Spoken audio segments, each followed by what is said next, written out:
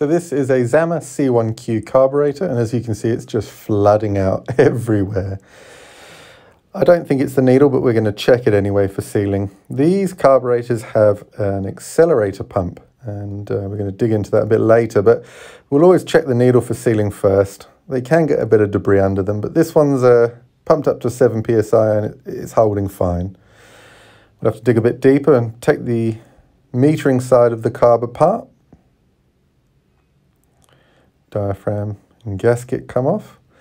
And what we need to do is have a quick look, double check that the main nozzle is actuating, and this one it is. Your purge won't work if it's not, so that's not the issue. We have to get the butterfly out of the way now to get to the accelerator pump. This brass screw can be a bit stiff, but yep, pull that one out, pull the butterfly out, give a bit of a press on the shaft and then pull the circlip out. As you can see, I'm just using a little screwdriver.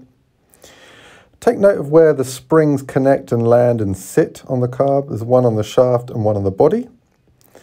And then just gently wiggle that shaft out and your accelerator pump's under my thumb, or mine is. Tap that out into your hand, you have a pump, a spring and a little screen. If you look closely, that little O-ring there is the issue. And it's just worn out and it's just letting fuel come past. It's just seeping out.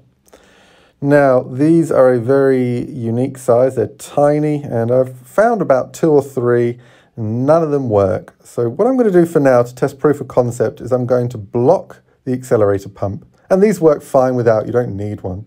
And the way I'm going to do that is I'm going to punch out a little bit of gasket material, a circular gasket material.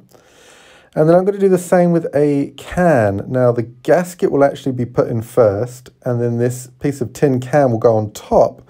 And that just gives the spring something to press against to even out the pressure that it's going to apply rather than digging into the gasket. So they both go in, as I said, gasket first and then the little piece of tin. Your spring goes back in next, and then the plunger without the O-ring. That actually broke off when I tried to take it apart. Slip the shaft back in and reseat the springs, how they came out. Hold the plunger down with a pick and wobble the shaft in, and it will, like that, just pop straight in. Push it across and slip in the circlip behind it. Make sure they don't go flying. Pinch that one on. And then what we need to do is put the butterfly back in place. Notice the witness mark. That little circle there is a witness mark. We align that up with the little circle on the butterfly. And then you know how it's gone back correctly.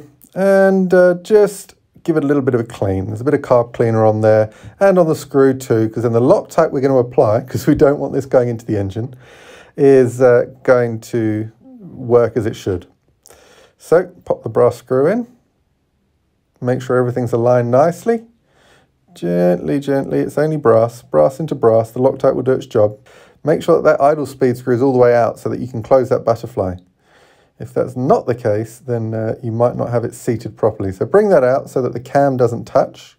Flick it a couple of times and it will just help that butterfly seat. And then from there, you can just snug it up with a screwdriver. All the way down. Double check that it's all how it should be, that it's opening and closing as it should be. I've put the carb back together here. And the last thing to do is to put the high-speed screw in. That came out just while I was testing the nozzle check valve.